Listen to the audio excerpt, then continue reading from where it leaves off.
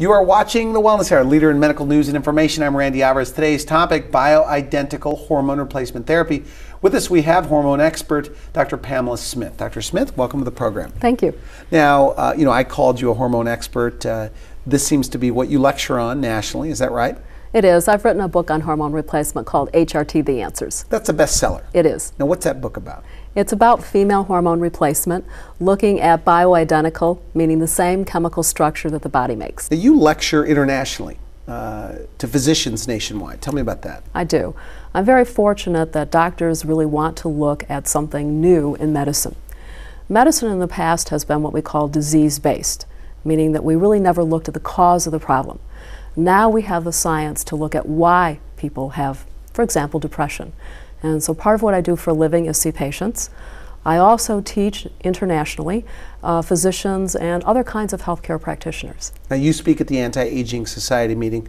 Doctors, and I've talked to doctors anticipating this interview. Everybody knows you in the medical community. And they look to you for, number one that I hear, bioidentical hormone replacement therapy. A lot of doctors wanting to get involved. They hear the patients' testimonials, they're feeling better. What are the other topics you talk about? I lecture also on nutrition. Okay. Let me give you some examples. Bioidentical hormone replacement.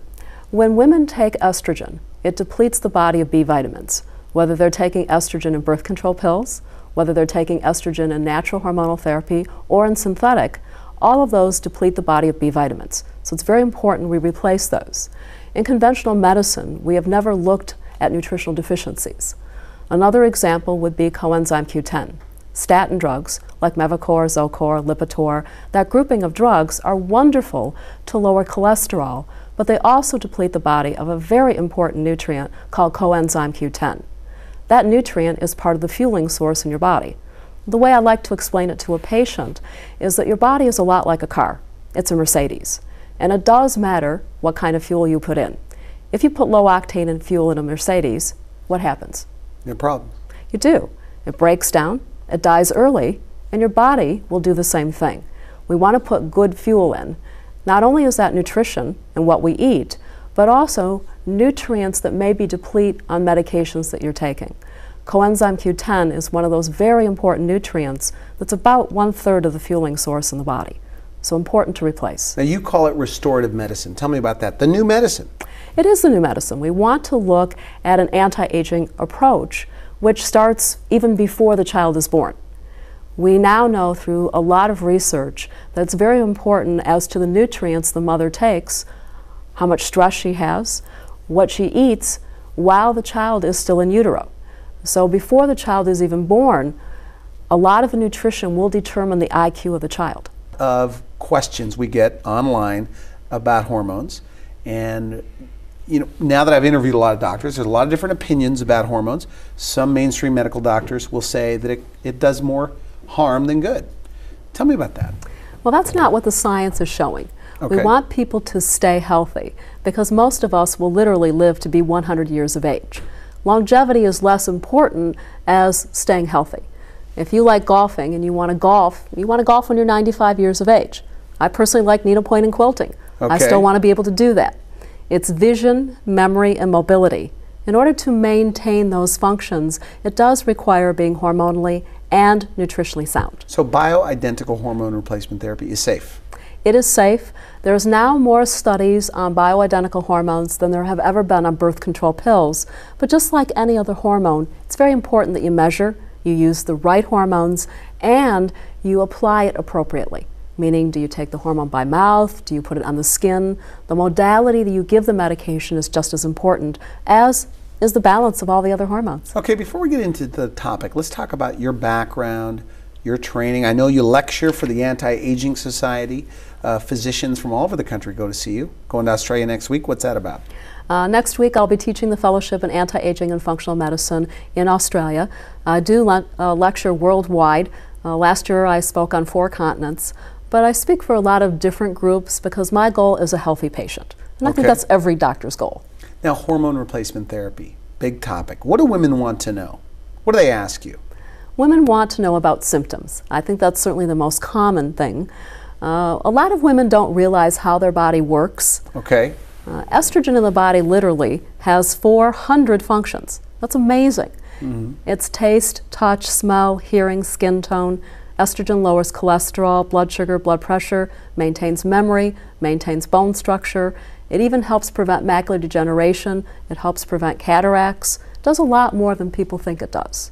Is that the #1 hormone that women want to know about? Estrogen? Well, I think they want to know, is it safe? Okay, well, is it? And the question is what kind of estrogen you're giving.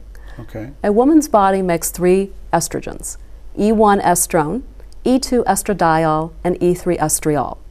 The E1 estrogen we make more of as we age, we make more of if we're heavy, but that's the one we don't want to replace because scientists believe it's the one that's linked to breast cancer.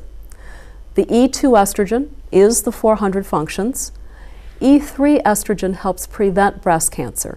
We are now using E3 estrogen experimentally with and without tamoxifen. That's experimental to treat breast cancer. We've been using it not experimentally to treat MS for a number of years. It's also important how estrogen is broken down in the body. Estrogen makes 3 other ones. And to keep it simple, it makes 2, 4, and 16-hydroxyestrogen. The 2 is the good one. That one you want most of because it decreases breast cancer risk. The 16-hydroxy, a woman needs a little bit of because it maintains bone, but if you have a lot, it increases breast cancer risk. The 4-hydroxy definitely increases breast cancer risk if a woman has a lot of. In fact, the science in 2006 and 7 is a lot on that 4-hydroxyestrogen. These can be measured by doing a urine test. They can be measured by blood. But it's important to see how the body's breaking down estrogen. If it's breaking it down into a fashion that's less desirous, that's totally fixable. No one in our practice has an estrogen that is not more 2-hydroxy than the other types. Now, since today's topic is bioidentical hormones, how is it different than, say, Premarin or synthetic hormone replacement therapy, or what they would get from their gynecologist, typically? Now, bioidentical hormones means the same chemical structure that God gave you to begin with. It's bioidentical. It's also called natural. Those words mean the same thing. Premarin, for example, is 1/2 E1 and 1/2 E2, but that's really not how the body works. Premarin's made from horse urine, so it's more biologically identical to a horse than it is to a human being. Okay, so these are bioidentical. Your body recognizes them as real hormones. They do, and that's a really important question. When your body recognizes it as the actual hormone, then it stays on the receptor sites the length of time that it's supposed to. Synthetic hormones stay on the receptor sites longer. They also don't balance. For example, progesterone. The synthetic is called progestin. Unfortunately, the news usually uses the word progesterone for the synthetic. It's a lot like apples and oranges. They're both fruit, but they're not the same. If you wanted an orange and I gave you an apple, that would be an issue. Okay. So progesterone is the natural bioidentical form. That one balances estrogen. It leaves the receptor sites quickly. It helps with anxiety, irritability, insomnia, mood swings, depression, heart racing, bladder problems, and gut disturbances. So as people get older, hormones decline. Yes. And you're just... We're balancing. Okay. The synthetic progestin doesn't do that. It stays on the receptor sites longer. It does not balance with estrogen. It can actually cause the anxiety, irritability, insomnia, mood swings, and depression. And the newer studies are showing that progestins increase the risk of heart disease and breast cancer. What do women say that are getting hormone replacement therapy? What do they say? Women that are balanced love it.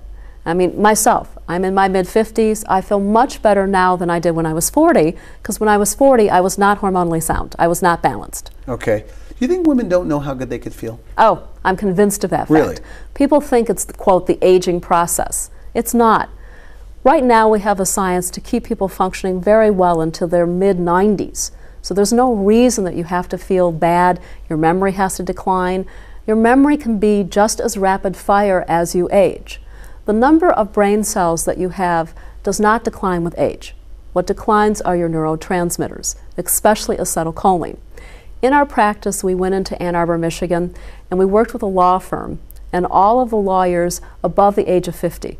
We increased all of their IQs by making them hormonally and nutritionally sound at least 7 points after the age of 50. So you give them hormones back. You do. That they lose. You give them exactly what they're losing, but we're not trying to replace to fertility. We're trying to replace to function. So you believe that the second half of life, 50 plus, let's say, can truly be the best half? Oh, definitely. You have, especially as a woman, a lot of It sounds like less an worries. exaggeration, though. But it's not.